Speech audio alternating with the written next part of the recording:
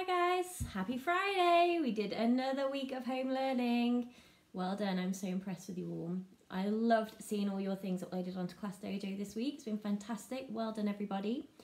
Today's activities, I would like you to carry on with your White Rose maths. Today's lesson is called thousands as decimals, so thousandths as decimals. So thinking about how we can convert thousandths into decimals, thinking about how many decimal places we would use. Think about our place value washing line that we have in class. Make sure you're asking a grown-up for help if you're not sure, and rewatch the video if you need to. Your grown-up can drop me an email if they need help helping you at home. That's absolutely fine, but you've all done really well this week. Keep it up. You need to at least the first page and have a go at the second page as well. Push yourself. Friday's writing today, and this will be happening every Friday. I would like you to write a newspaper about the week. So summarising the week's events, so things that might have happened at home to you. So you might have done some cooking, you might have done something funny with your brothers or sisters, but also things that have happened in the news as well. Make sure you're keeping checking news round and seeing what's going on in the world. Obviously the whole world is wrapped up in Crover at the minute, but it's important that you're keeping up to date on the real information and not getting caught up in fake news. You know we don't like the fake news, so make sure you're checking news round so you know what is going on. Maybe you can write maybe 3 stories in your newspaper report about what has happened this week. You might choose 2 that are real news and 1 that's something to do with your family, or 2 things to do with your family and 1 thing from the actual news. It's up to you. I've put some links on the resources to help you on what you would include in your newspaper. And we've written newspapers before at school.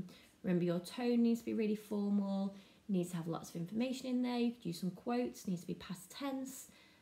You could use some illustrations, some photos, get some captions with there. You need a title, headlines for each story. So if you're writing 3 stories in your newspaper, you need to have 3 different headlines for those 3 events happening in your newspaper. And I look forward to seeing those. I like to see what you guys have been up to with your family. You can write this in your book. I have included, I think, in your pack some newspaper templates, but you don't have to use that. They're quite small, so if you're writing maybe 2 or 3 stories, you might find that tricky. And moving forwards next week, for next Friday, you might have something happen to you on Monday that you really want to write your newspaper report about. So you could start working on that over the week so you don't have as much to do on the Friday. Your spellings today, we're going to have another look at the Year 5-6 common exception words. Choose 10 of them, and I want you to practice your handwriting. They obviously need to be spelled correctly, so if I see they're not spelled correctly, I'm going to reject it and you need to redo it.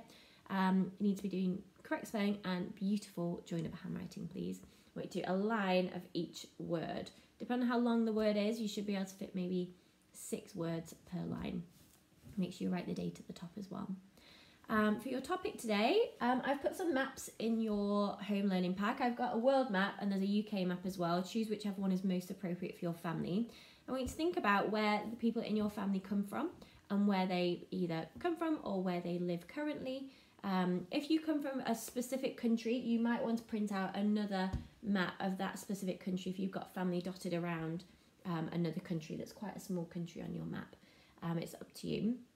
I want you to think where they come from, and I want you to plot it on your world map. Maybe you could put some information about who lives there and where they live, or if it's where they come from and they live somewhere else now.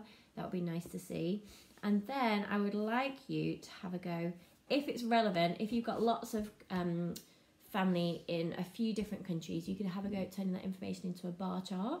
So if you've got, I don't know, 10 members of family that live in Northern Ireland, you've got 2 that live in Sweden, and you've got 1 that lives in Australia, and 14 that live in the UK, you could plot that on a really nice bar chart for me. I look forward to seeing those. I love hearing about where your family are from. So what's amazing about our school, that we're such a diverse group of children and people. I really look forward to seeing those. Hope you all have a lovely Friday. I'm going to do another video today letting you know who's really impressed me with their schoolwork this week. My certificates I'll give out today. And I look forward to chatting to you on the Padlet.